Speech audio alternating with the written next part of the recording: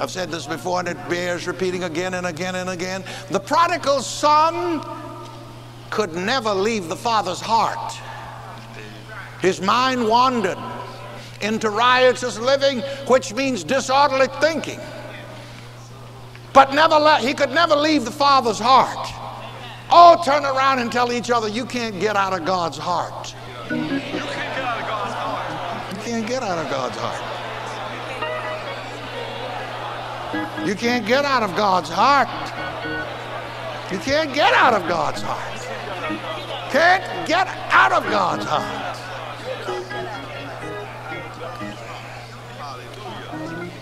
So if you walk down the street and see what looks like a bum to you, you just say silently to that person, you can't get out of God's heart. You can't get out of God's love. You see, I don't like titles of doctrines and so on, but if I could give myself one, yes, I'm a universalist. I believe that every prodigal son is going to come home.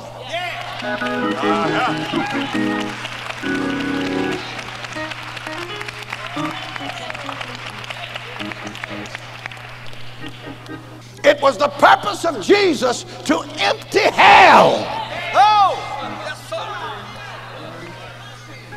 What did I say?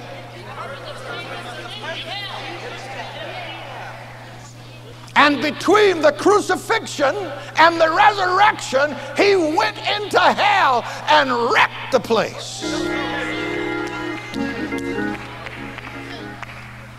Maybe we'll have to do another play. When Jesus went to hell. Hallelujah. Illustrate how the devil saw him coming. Yes, sir.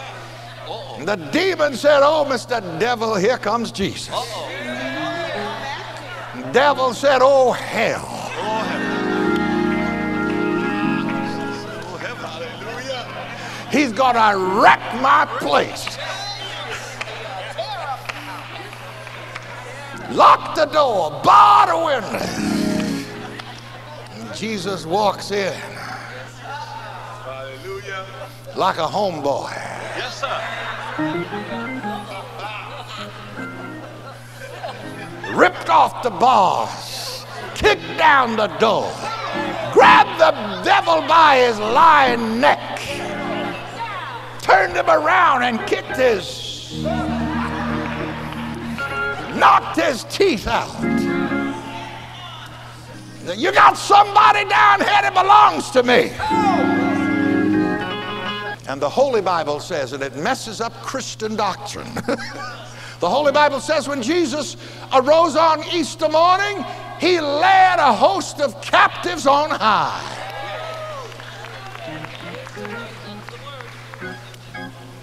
Doesn't fit in. The theologians don't know what the hell to do with that.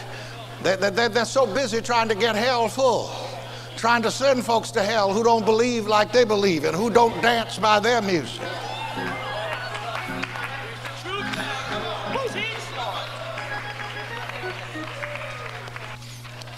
Be seated.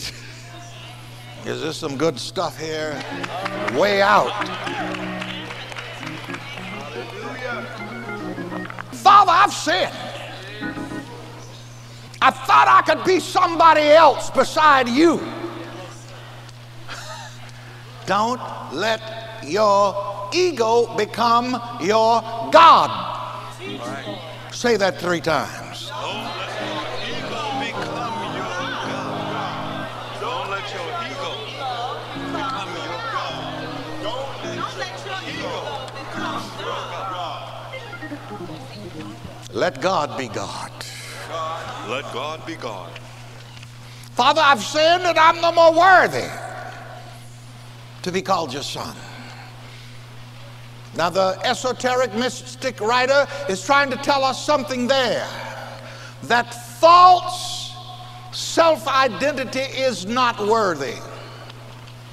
It's not that you are not worthy.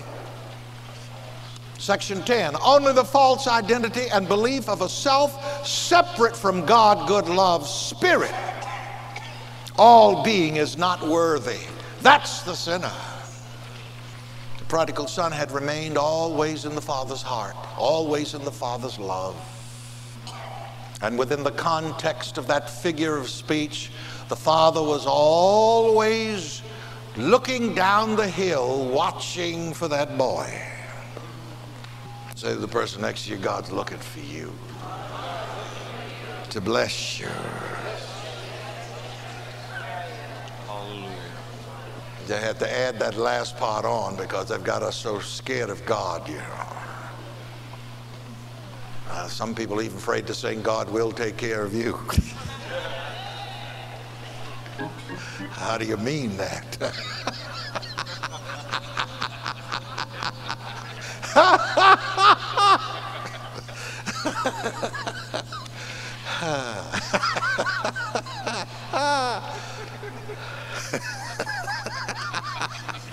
Never thought of that, huh? The Redeemer who brings man back uphill to the Father's house to at one-ment is the Jesus Christ realization that I and my Father are one. In Christian doctrine, there is that doctrine of the atonement. And do you see the way I've broken it down there? It means what? At one-ment. But why is it so hard to get back to the Father's house and to get back to at one-ment? One of the biggest stones in the way of mankind getting back to at one-ment with God is organized religion. The scribes, the Pharisees, and the Sadducees. They were sad, you see.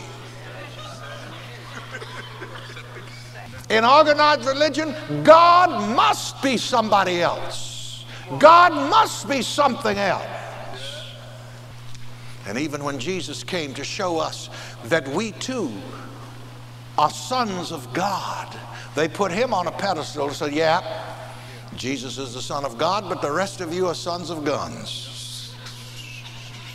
Say at one-ment 3 times. At 1 minute. At 1 minute. At 1 minute. And we must come back to at one-ment with God. And I'm going to be dealing with this term born again, I think, in a lesson maybe next week. But when you're born again, you're not born into something that you are not and were not. It means you are born right back to where you were to begin with. One with God. You've come back to the Father's house at one-ment.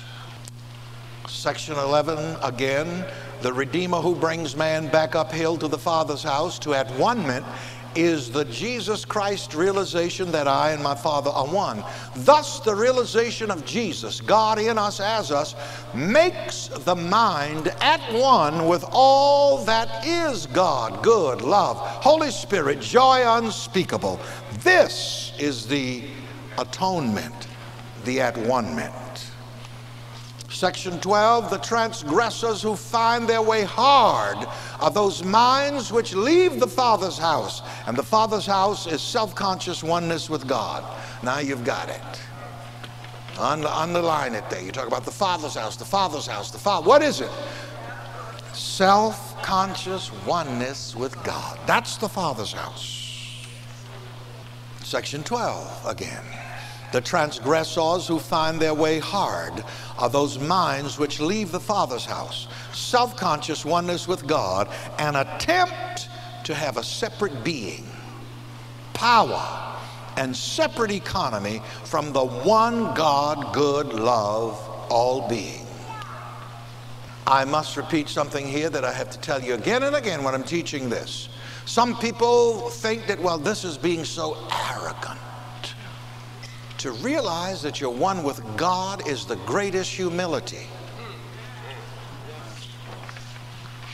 To try to be something else separate and apart from God is the greatest arrogance. That's what the devil did in that allegory. I want to be like the Most High. But he said that in his ego, you see.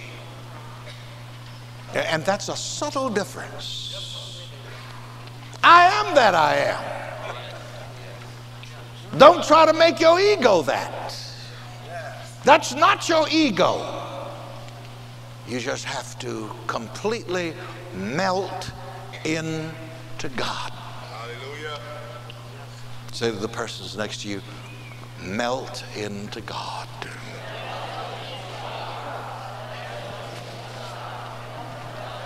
Just melt into God. Nothing is hard and difficult but what a person tries to do as a separate entity and identity from the one God, good, love, Holy Spirit power. So when you get a hold of something and it seems so hard and so difficult, you know why? Your ego has gotten a hold of that. You're trying to do it as an identity, as an entity apart from God. That's the devil. If thou doest not well, sin lies at the door. If you're not doing well, it is because of some error thought, feeling, or imagination blocking God at the door, the entrance of your consciousness. Behold, I stand at the door and knock. But you have to open the door and let the Christ in and say, okay, Jesus, be me.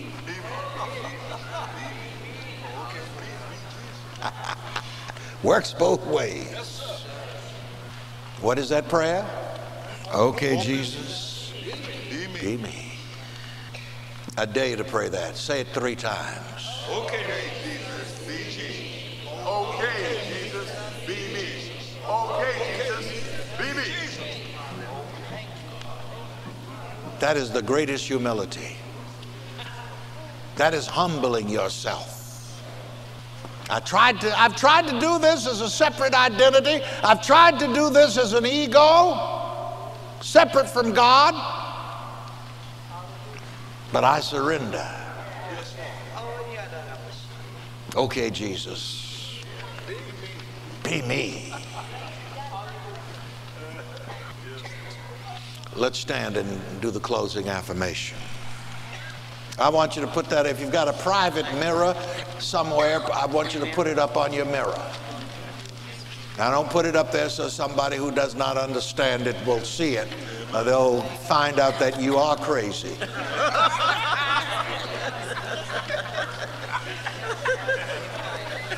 Well, somebody says, yeah, you know, Reverend Ike thinks he's Jesus. No, I don't think that Ike is Jesus. Jesus thinks that he's me.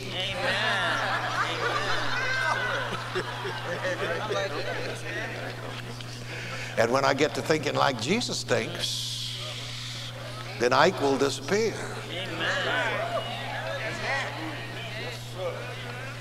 And you see only Jesus.